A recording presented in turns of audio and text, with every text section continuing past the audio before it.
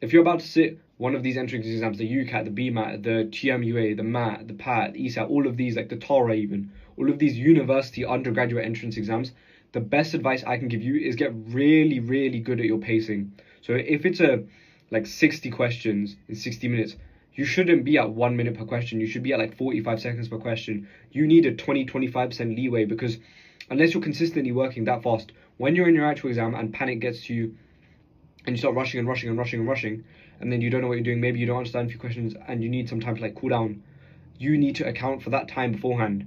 Not only this, I need you to make sure you have done at least 25 papers if you can. If 25 papers don't exist, then fine.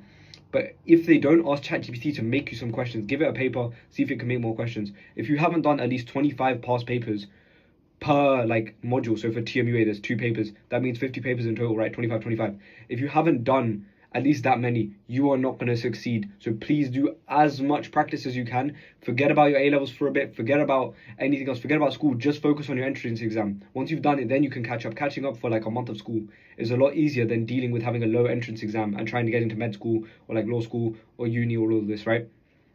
Good luck, you can do this.